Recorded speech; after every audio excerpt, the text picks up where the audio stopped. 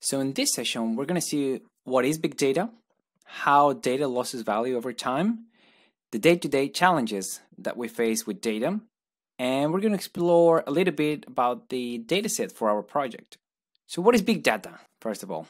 So the big data is a term for, according to the IEEE, it's when you need to deal with massive data sets with a varied and complex structure, okay?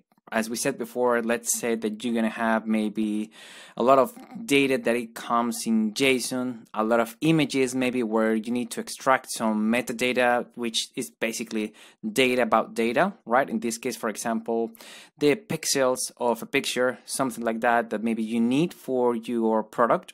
And the complex structure, for example, if you try to download tweet from Twitter, when I say a tweet is, for example, a comment that someone did on Twitter, you will see that the structure of this is quite complex, okay? It's semi-structured data still. It's something called JSON, okay, that probably you are familiarized with, but if you don't worry. We're gonna see everything from scratch in this course. So that's when we talk about data being complex, okay? Also, we have the difficulties of storing and analyzing this data. As we know, every data we produce more and more data. For example, if you see here on your right side here in this graph, what you see here is this evolution, right, of data. As you can see here, these are the hours of video, okay, being recorded in YouTube, okay, for example, in this case, by month, right? So this is February 2020. So as you can see, we are ingesting a lot of data, okay, as the time goes by.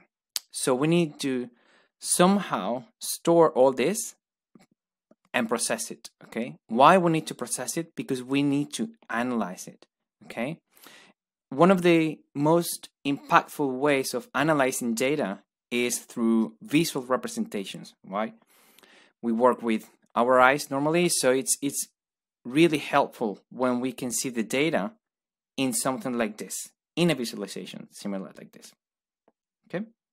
Now, what is this? I love this diagram. This is, you can see here the source. Okay. Sorry. This is from Mike Gualtieri. This diagram represents something that I can see every day. What this means is that you're gonna store data, right, for your platform, for your future analysis, etc. Okay, for example, from your bank, you need all the transactions because you're going to be audited, for example, let's say every month, right? What this means is that as soon as you ingest data, for example, in the first seconds, as soon as your data arrives in your business, you need to take some decisions. Normally, these are very time-critical decisions. For example, let's say that you manage a portfolio for some stock exchange, okay?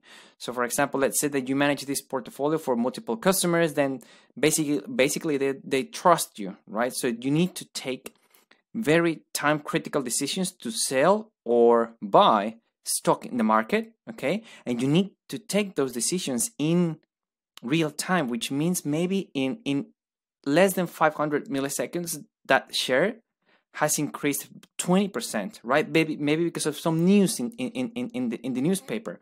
That's when you need to react, right? So in your platform, you will have these kind of use cases, right, for your data. Now, you may have another one. Maybe you need to take decisions on the data after minutes. Okay, for example, let's say that you are a local newspaper, okay? You need to possibly see trending topics for your city, okay? So you need to analyze Twitter, for example, but you cannot take decisions on seconds because you need your data set to be bigger, because you need more people maybe to talk about that possible trending topic to make sure that the data is reliable, right? From a, let's say, from a reporter perspective, okay? Now, let's say also that we have a different users, okay? For example, business intelligence users. What the business intelligence will try to do is they will try to focus on this historical data set. Why? Maybe, for example, if you have certain data for months, maybe you will be able to predict and to do a forecast for the next months. Okay, so different consumers for different types of data. So this is exactly what we were talking about. So we're gonna have multiple applications using this part of the data. Okay, so we understood that part. We're gonna have data scientists, for example, who might be more focused on hours and days. We're gonna have business intelligence tools where normally they will be more comparing, for example, year over year. Okay, so that for those cases they will require the historical data set, right? And also we will have other applications like, for example, Jupyter notebooks, right, where they will analyze part of the data just to create a data model. Okay, another challenge is, let me disable my pencil. So another challenge is, so do you think a single production DB can handle all these users? Okay, we're going to talk about this in the next session. Feel free to take a break. See you in a second. See you in